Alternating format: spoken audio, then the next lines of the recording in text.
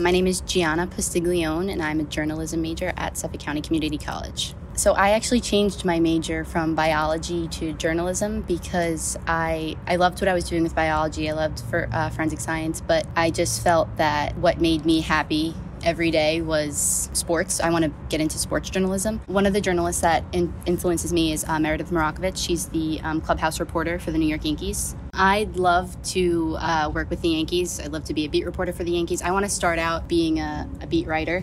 So a beat reporter, they travel with the team. They follow. They go to home games. They go to away games. They do interviews with the players and the coaches before the games and after the games. If there's injuries, if there's different stuff happening before the game, and after the game, they interview them about the game that they just played. Like if somebody hit a walk-off home run that day, like the emotions they were feeling during that time.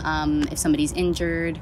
Things like that. So just anywhere in the MLB, I'd be happy, but I'd really love to be able to write about, report on, and all that type of stuff with the Yankees. That would be my dream. But any MLB team, I'd be happy with.